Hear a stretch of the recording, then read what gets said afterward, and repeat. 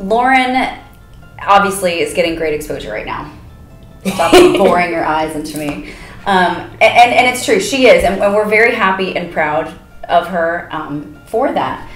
But she knows, because we make sure that she knows, that Idol and Voice, they are television shows. I mean, season 14. Mm-hmm. So it's onward and upward, right? I mean, they're thinking about the next season. But my job is to think about her and any other student that's on it. And so before she even went to this audition, there were plans set in place of, okay, this is what we're going to do during and after to capitalize on your exposure. For instance, I've been asking Sister Girl to write music for 4 years.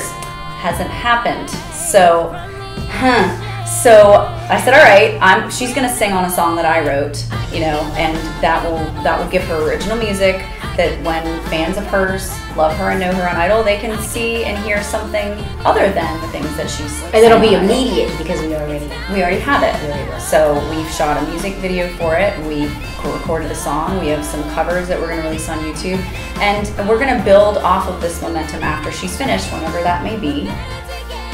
And the whole reason that she's even doing Idol in the first place is because she wants to be the lead in a Broadway show, in particular The Lion King first. If anyone's watching, you know.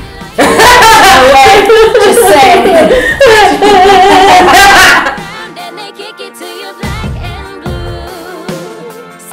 I would love to see her going and using this clout that she's now built for herself to go and audition for some Broadway shows and to ramp up her resume in more ways than even that, just to add to her film credits and her to do whatever Tara tells me to. And basically to do everything I tell her to do.